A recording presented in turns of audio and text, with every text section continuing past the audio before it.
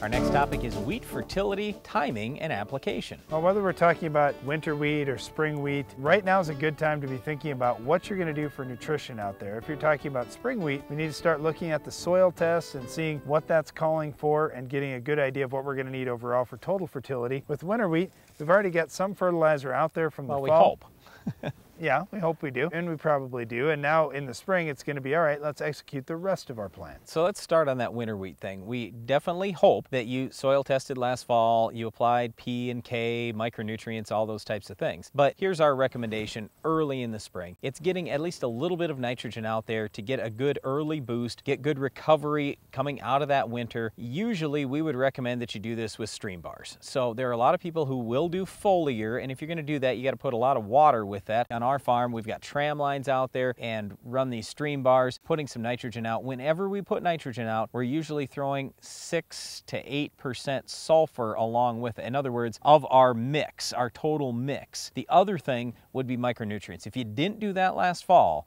we would probably recommend throwing a quart and a half of micronutrients out, blended micronutrients. That usually helps give you a boost in the spring as well. Hey, I want to get into this nitrogen discussion just a little bit. How much nitrogen is coming free from organic matter? Will it come free in time to help this year's crop? Well, with organic matter, it's going to mineralize throughout the course of the summer, but it doesn't happen until things heat up. Many times it's early enough to help us with protein, but maybe not early enough to help us with big time yield.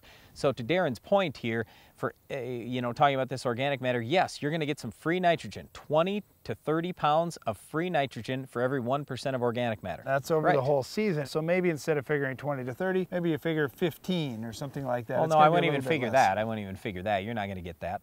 So it all depends on the area of the country you're in. Just understand that much of this is going to come through the mid to late summer timing. So it's not going to help you out as much as you'd probably like on the wheat. So you got to have a good nitrogen program there, not just for yield, but also for protein later in the year. Okay, the other thing with nitrogen, before we leave that topic, when we're thinking about spring wheat now, we get the question all the time, should I just put all my fertility out at planting time, or should I save some of it for later? If we put a whole bunch of nitrogen out right at planting time, we're going to end up with more tillering rather than more growth, and we end up putting a lot of our energy just into producing tillers rather than putting on ahead. To Darren's point, yeah, if more goes into vegetative, then you might have a little bit less that's available later for protein. So I'd rather split it up too. The other big thing is, if you haven't done this, soil test, look at your cation exchange capacity number. The other thing is, we strongly encourage you, use nitrogen stabilizers. They help keep nitrogen in the ammonium form, which is better for the plant, and it's more stable and not leachable. Okay, another challenge, Brian, and I'll pose it as a question to you, is nutrient stratification. For guys with wheat, a lot of the fertilizer gets done in a broadcast manner,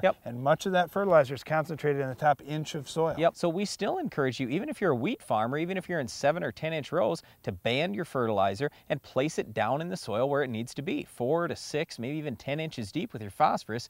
That's where it's safest. Well, one last thing, we'd really like to encourage you, take some plant tissue analysis throughout the season. What you get from plant tissue analysis, it'll tell you what nutrients your crop is short on that time. That way, if you need to do a little bit of foliar feeding, that's a good indication. Or if you're running short in nitrogen, you know, hey, I need to do some stream barring out there if I want to have high yields and high protein. Or it helps you learn for next year, what can I tweak in my fertility program to make it better? And the big thing that I would leave you with is make sure you're soil testing, and then not just soil testing, but learn how to read the soil test, make the right adjustments, and take a look at the Ag PhD fertilizer removal app to see how much in terms of each individual nutrient your wheat crop actually needs to get good yields. Well, another important thing if you want good wheat yields is controlling our Weed of the Week. We'll tell you how to stop it coming up next.